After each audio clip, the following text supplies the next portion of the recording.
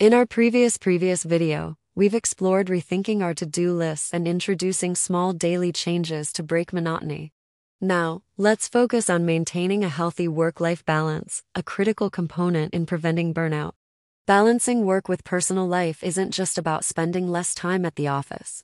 It's about making sure that the time spent in each area of your life is fulfilling and meaningful. First, let's talk about setting clear boundaries. This is fundamental to achieving balance. It's important to define when your workday starts and when it ends. This boundary prevents work tasks from bleeding into personal time. Use technology to your advantage to set reminders to start and end your work. And try apps that limit your access to work emails or platforms outside of work hours.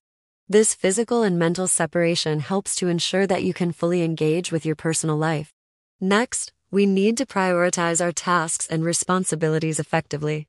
Not all work tasks are of equal importance, and learning to prioritize them can reduce stress and increase productivity. Apply the same principle to your personal life. Identify what activities truly rejuvenate you, whether it's spending time with family, pursuing a hobby, or just resting.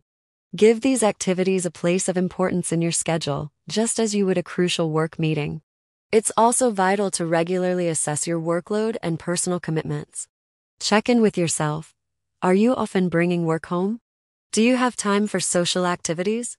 If the scales are tipping too much on one side, it's time to adjust. This might mean delegating tasks at work or saying no to social commitments that don't add value to your life. Another effective strategy is to integrate personal and work life in ways that enhance both. For example, if you enjoy physical fitness, consider a walking meeting at work. Or if you find relaxation in reading, perhaps start a book club with your colleagues. This integration can make work feel more enjoyable and personal life more productive. Lastly, make sure to track how you feel about your work and personal life. Keep a journal or use an app to note your stress levels and overall satisfaction in each area. This tracking can help you see patterns or changes over time, allowing you to make informed decisions about where adjustments are needed. By setting clear boundaries, prioritizing effectively, assessing your commitments, integrating personal interests with work, and tracking your feelings, you can maintain a balance that prevents burnout and promotes both personal and professional fulfillment.